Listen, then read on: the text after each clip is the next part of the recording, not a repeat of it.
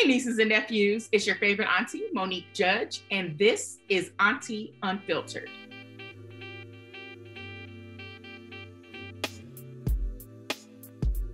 I have been stressing the fact that we do not have to let 2021 be the disaster that 2020 was, right? We can work on and focus on the things that we definitely have control over, right? So when something bad happens, I know it's a cliche, but people say you can take lemons and turn them into lemonade. And that is a very real thing. And the person who's joining me today is a clear example of that. She is my former coworker. She is an online phenomenon. She has built up her brand and is a superstar. She's blowing up. Her name is Danielle Young. How are you, Danielle? I'm good. I'm so good. I love that. Thank you. You got me feeling good. You should feel good. So to give some background, Danielle formerly worked at The Root. She was one of our video producers here. She did a lot here. Then she moved on and went to Essence. And then after a while of being at Essence, they parted ways involuntarily, right? Essence fired her. And instead of being down in the dumps, she did what? Tell us what happened, Danielle. Essence was a beacon for me. It was like a dream since a little girl. So after having that type of experience, I was like, I'm okay. I'm going to see if I can do what I'm doing and see if it works, especially at a time where I decided I wasn't going to be working no more jobs. So I needed to understand and still learning what it's like to be your own boss.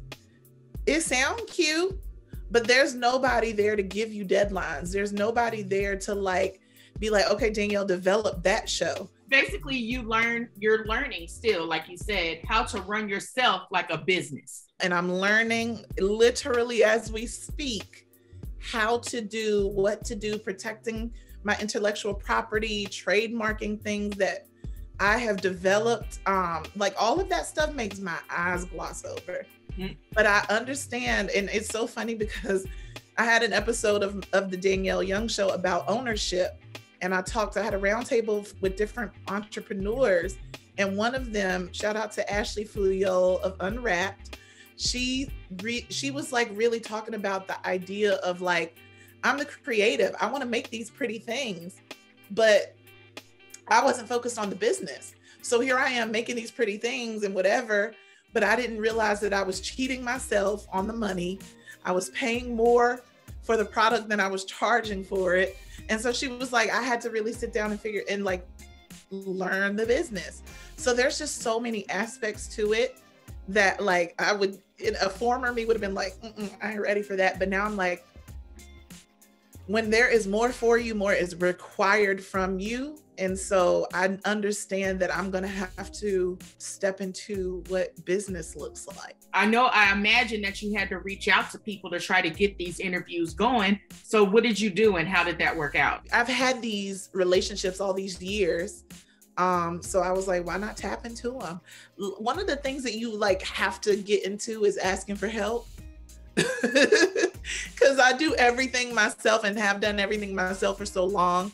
So asking for help and asking for people to not do things for you, but hey, would you want to do this interview? Or, hey, could you connect me with? I had to get used to that because I didn't have the essence.com behind my email address. And so it was just using those relationships in a way that people understood that what I was trying to build was bigger than just trying to get some person on my Instagram.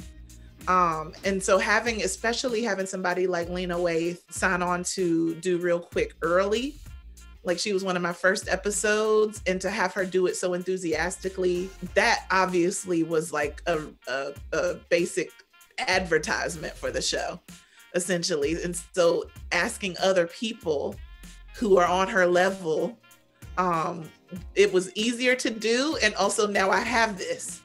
So yeah, it was like a little web of relationships that really helped grow this thing early. All right, so girl, let me tell you something. The one thing that I saw that made my eyebrows pop out. Talk to us about the Ivy Park box, bitch. Beyonce sent you a box. I gotta hydrate for that. What? I just knew that was not for real, but it was for real. Like, I thank you to Yvette Noel Shore. That is Beyonce's amazing publicist. She is just like a godsend. I feel like she just be watching me and championing me. She, like a lot of the people that have been endeared towards me during this time have been just like absolute cheerleaders and angels. I'm not saying Beyonce got to the post office and put the stuff in the box and was like, here, but I know that Yvette had a lot to do with that. And I feel like it means something different, because like I have worked so hard for so long without caring who sees me or what list I could be on or what thing I could get. I just wanted to like do, like for real, just like do this work, like just let me in the room. And so now I'm just like, it is not needed. Validation for me is not needed. No, it's really not. But encouragement and like evidence of job well done is different. It seems very much in the same arena of validation, but it's, I think the intention behind it or what I'm getting from it is different. It's not an ego stroke. It's like, wow, people are really like, they really messing with what I'm doing. Yeah. And that's different. That's cool. That's on something else. I'm sure it has to feel very fulfilling, right? You've been doing this work and it's paying off. It really is crazy, because I never knew what paying off was or what that looks like. Because for me, it was just being able to like really survive and do this stuff. Like this journalism stuff, all the aspects of it I've always loved, from carpet to the written word, and now into multimedia with, you know, on camera and producing. Like, I just love it.